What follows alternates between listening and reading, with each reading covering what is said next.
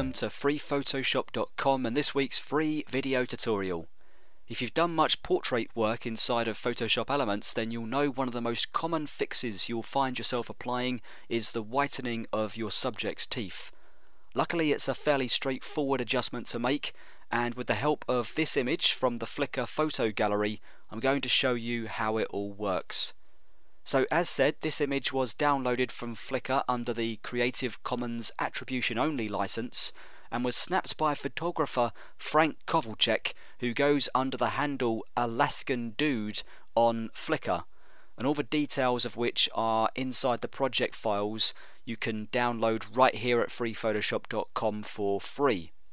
So we have this image of a young lady wearing a red hat, plenty of face paint, and not necessarily in need of whiter teeth. And that's the first thing I'm going to stress here. Be ultra careful that whoever you decide to play around with isn't going to get embarrassed or offended by what you do. So as you can see here, there really is nothing wrong with her teeth. You'll find most of the top models out there that have ultra white teeth either have had them attended to by a dentist or they've had them altered inside of Photoshop, which is of course what we're about to do now. So let's say that we are working on a magazine cover or something like that, and the desired effect is to whiten them up.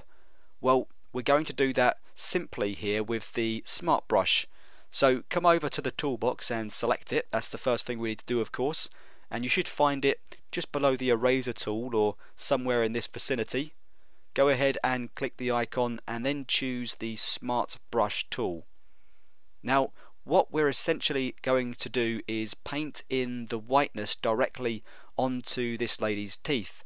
So we're going to be presented with a variation of the paintbrush in order to get the job done, which actually turns out to be the quick selection tool. First thing to do before anything else is choose the desired preset. So come up to the options bar and I'll click this little thumbnail on the right side to open up all of our presets. Now I'll make sure we have portrait active in the options, and I'll come down and find the pearly whites preset as it's named. We've also got this very pearly whites preset for really grimy yellow teeth, but I think we're safe with the standard version of the preset for this image, so I'll go ahead and select it by double left clicking. We can, as always, change the size of the brush by either coming up here to the options bar at the top of the image and clicking this little arrow to the right of the word brush, and there you see our options. Or we can change the size of the brush using the bracket keys on the keyboard, which is what I'm going to do because, to be honest, that's the easiest and fastest way I've found to work. Now let's go ahead and Control spacebar click here on the PC or Command spacebar click on the Mac to zoom into the teeth, and we're going to fill the screen with them so we get a really good view of what's going on, and then we can make some further adjustments to the size of our brush should we need to do that.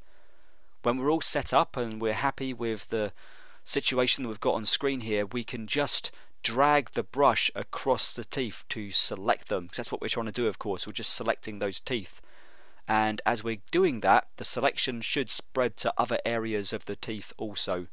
The secret to this one is short, slow drags rather than long and fast ones, and actually most of the time we're going to get away with just clicking. If we go a little too far and want to deselect some of the gums that we may have selected inadvertently, then we can just go ahead and hold down the Alt key here on the PC or the Option key on the Mac, and you'll see that the brush loses the plus icon that was previously inside it and gains a minus symbol like so. And now we can just click in the areas we don't want to include inside of our selection.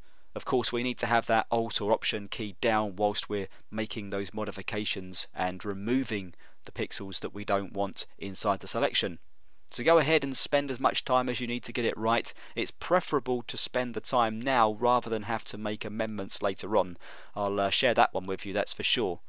I'll zoom in and make some final adjustments just to get in as tightly as I can to these teeth, so we've got the almost perfect outline going around them, and we'll remove as many traces of the gums as we can, and I'd say this is looking pretty good. Now go ahead and zoom out a couple of notches so we can take the whole face in, and notice that we've formed our selection outline with the smart brush, and our adjustments because of that have already been applied to the selected area. That's the smart brush for you, so it's actually working whilst we're working. We now get this little red icon which is going to allow us to make adjustments to the colour of the teeth should we need to make any changes, or should we deem them to be too light or too dark. Double click it and we'll see that we've made this adjustments using a solid colour adjustment layer, as it turns out. Very interesting, but I'll cancel out of there. Notice we also get the refine edge button up here in the options bar, just in case we wanted to refine the edges of a more complex selection outline. I don't think we're going to need that for this particular outline because it's relatively simple and we've done a fairly good job. But if the selection outline was more complex, then the refine edge option would be very, very, very useful. I'll be doing a tutorial on that in the future, so if it's something that interests you, then make sure you check that out. To accept the changes here, we can just select another tool from the toolbox, something like the hand tool will do. And just before we call it a day, there's just one more thing that I want to bring to your attention. Well, remember the red icon on the teeth that allowed us to change the shading of the teeth itself? Well, if we look at the layers panel, you'll see that we have our adjustments on a separate adjustment layer right here, and the blending has been set to soft light as well. We can see that. So now we could go ahead and change the blend mode if we want to. We could also go ahead and click the adjustment layer thumbnail, or double click it I should say, to get access to the color picker again and make any changes we want to from this dialog box. I don't want to make any changes, so I'll cancel out of here. So there we have it. I'll turn the layer off to see how the image looked before our amendments, and then back on again to see how it looks now, and I'm saying that looks really good. One more time just so we can see exactly what's happened here. This is the image minus the smart brush alterations, and this is the image right now, all thanks to the smart brush and Pearly White's preset right here inside Photoshop Elements 10. If you like this tutorial, then please consider joining us on Twitter or Facebook. Details are on the free Photoshop website. For now though, thanks for joining us, and I'll see you next time.